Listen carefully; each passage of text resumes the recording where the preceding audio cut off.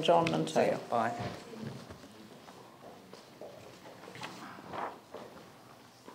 I didn't know you'd moved to Christchurch until I read your submission.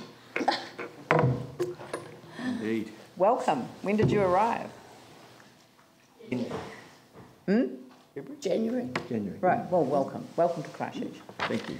Kia ora koutou. My name is Bronwen and I have returned home after 15 years away and was astonished to find that policy that has absolutely failed at a national level is being touted here in Christchurch, namely the sell-off of assets, which of course at a state level was started 30 years ago, and billions of dollars have gone offshore of things that you and I owned before. This is myopic short-sightedness, and I think it shows a complete lack of political foresight. You are selling off what rightly belongs to us all, and more importantly, future generations. What will be next for Christchurch? Housing, water, and anything else that none of you were mandated to sell. One of the Australian states is currently floundering around trying to find something they haven't already flogged off to sell because they have a crisis.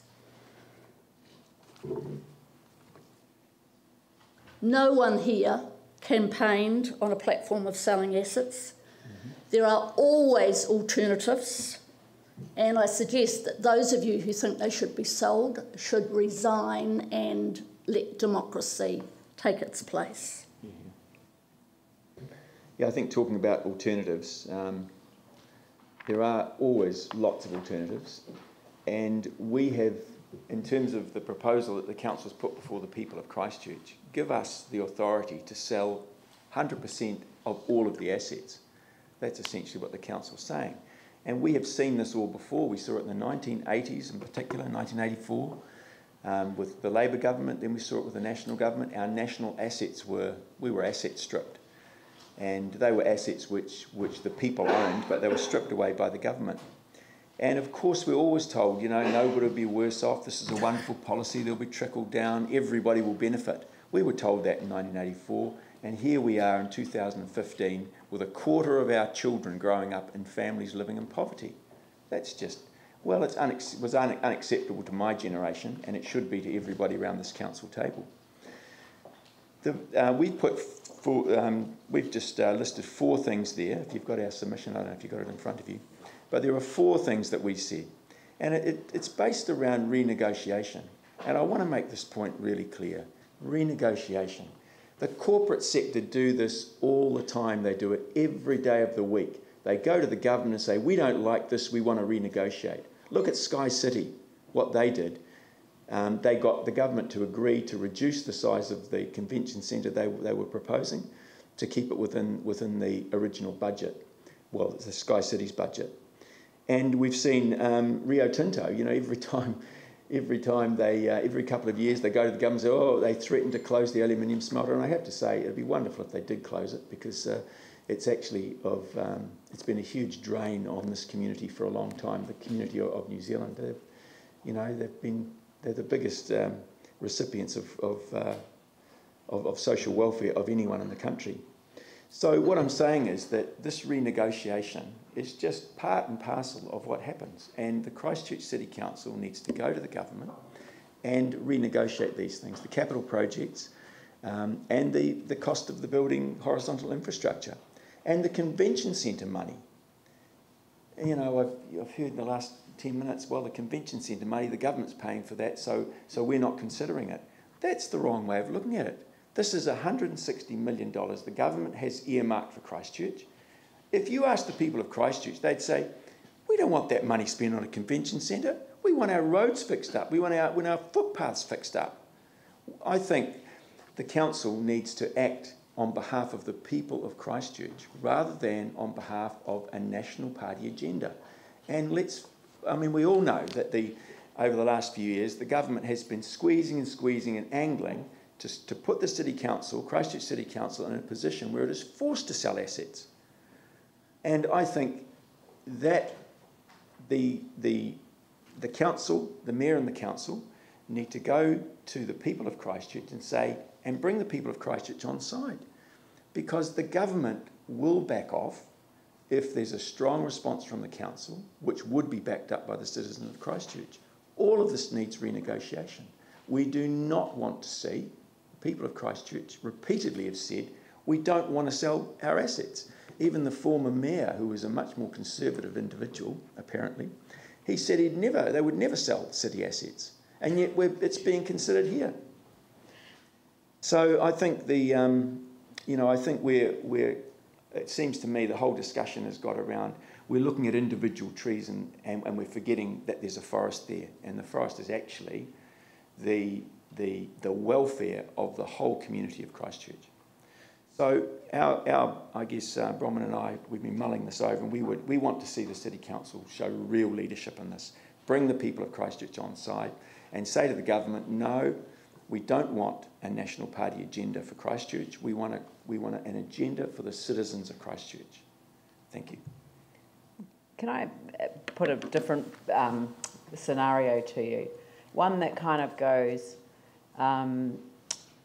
previous council, here is a mechanism whereby you can basically hide the financial reality of what has been signed up to, i.e. an unaudited 3-year plan. People make commitments and run on those commitments as part of an election campaign, and they get here and find out that actually it was all smoke and mirrors, and that there are some huge holes in our budget, and then we're told that we have to find a resolution to that problem without necessarily having access to all of the tools that one would hope to have if you were in the non-audited environment. So let me just put this to you. If, say for example, all of the cost-sharing agreement was put to one side and all of the anchor projects were off the table, and if we didn't have enough money to complete the work on getting our damaged infrastructure fixed, what would you do?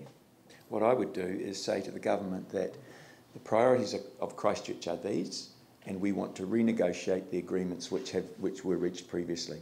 It's as simple as that. No, but for example, in the horizontal infrastructure, it's a predetermined rate of contribution from central government for predetermined assets. Renegotiate. The government was the government. What I'm saying is that I think that there is an assumption that's being made that there is somehow more that is due. And what if there isn't more due under the cost-sharing agreement that we have now? Right from the outset, the government rejected the idea of having a, what do they call it, that everyone in New Zealand pays a flat fee, right? How dumb was that? The government rejected that. How dumb was that? Well, okay, that's dumb. They made that decision. Yeah. Well, they should wear that decision. And the council needs to tell the government this is completely unacceptable.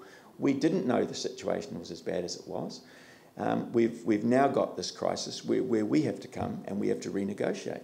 And instead of the government pressuring the council to sell assets, the council's pressuring the government to say, look, we're not selling assets. That's completely off board.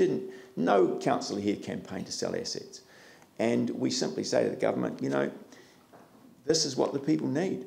And they rejected other options in the past. Well, that's their problem. It shouldn't be the problem of the people. It's our problem now. Ellie. Just very quickly. So you go to the government and you say, right, either renegotiate or actually give us some more money. And they go, I don't think so. What do you do? Well, you say to them, you get the people of Christchurch on side, is what I said before.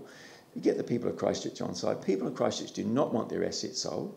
And if the council comes up with a clear plan, and I'm really pleased that the People's Choice people have come up with an alternative, but the council comes up with an alternative and says to the people, this is what we've got. You'll find 75% of the city will say, no, we don't want. We want to keep our assets and we want this. No, absolutely. But if we can't get an audited account across the line, an audited budget across the line by the 30th of June, well, then you will have your wish. I think that Well, it's true. Well, the point is that I just don't understand why the council is so reluctant to challenge the government publicly. You're making assumptions. The way Sky, well, Publicly. I've never We seen are it. challenging. I haven't seen it. We are. Well, But we've been awaiting the independent review of the horizontal infrastructure, and all is soon to be revealed. Vicky. Can I just ask John, just in terms of the assets that the City Council owns, that the people of Christchurch own, do you have some are more valuable than others? For example, let me just give you an example. At the moment, we are investing very heavily, post-earthquake, in the Enable network. So we are committed to spending another $300 or so million on a new asset purchased post-earthquake. So does that have the same degree of strategic value to you as the airport in Orion? I think that's the problem I said before about looking at, tree by tree. We're looking at the whole forest. I mean, the council should be investing in developing new infrastructure itself for the benefit of the people of Christchurch. There's no problem with any of that. But we shouldn't be looking at selling the assets which we have. I mean, it's like... But if we hadn't invested that money, we could have loaded all of the debt onto those companies, the existing companies. Yeah, I mean, that's the problem, is that I don't know that people are hearing what the problem is. And I mean, I've been... The problem is we're missing the big picture. The but problem you're is that the representing council... that I'm saying that there's not to bother making a submission against selling assets unless it could be detailed how the projected budget shortfall could be met. I said it would be better, rather than just coming along and saying no to any asset sales, come with the alternative, and it has to be an auditable result. Well, we've come with the alternative. No, ask the government for more money. Badger them. Renegotiate the agreements. No, but that means ask the government for more money. That does, and Rio Tinto do it, Sky City does it, the big corporates do it all the time. I'm afraid we don't have quite the bargaining position, and they, anyway, but we may get to the point that you were looking for anyway. Sorry. But thank you very much. Much appreciated. And last for the evening,